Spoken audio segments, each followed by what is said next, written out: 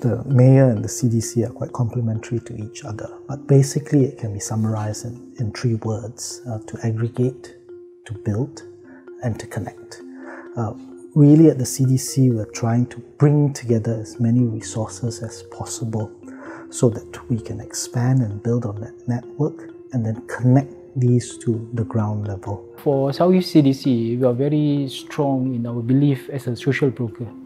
So meaning that we kind of aggregate all the resources that we have within the district, business owners, stakeholders, and then we see how best we can actually assist the community.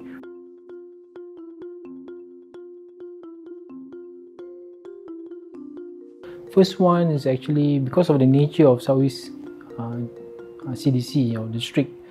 There's a lot, almost about 200 to 300 of religious organization, clans organization. So one of the key things is for me to make sure that we connect with all of them.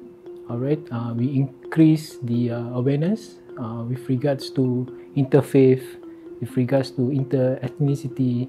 Second one, we talk about, of course, the issues with regards to job and upskilling. We are putting our ears on the ground to understand the current issues, and hopefully with that, with our connectivity with corporate partners, with NTUC, E2I, we can bring something together to assist the community within the district to overcome this storm that we are facing now.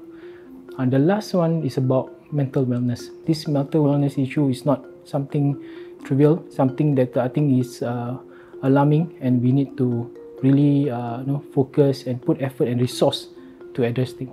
Right now, in the short term, our focus is really combating the effects of the pandemic. So we know many people are affected in terms of their jobs, their incomes, and they're worried about the long-term impact of this crisis would have on emotional health, for example. So we want to be able to try to help them as much as possible in the short term. But over the long term, we want to ensure that our programs are sustainable. It's not just looking ahead at the end of the crisis. We don't know when that would occur, so we need to plan way ahead and ensure that in good times, when they return, we have resources and we have programs and we have projects and schemes that would cater for those different times as well. Over at the communal front, we want to be able to build bonds with people to ensure that when such a crisis does happen again, if it does happen again, that we can continue to be stronger together, to be united together.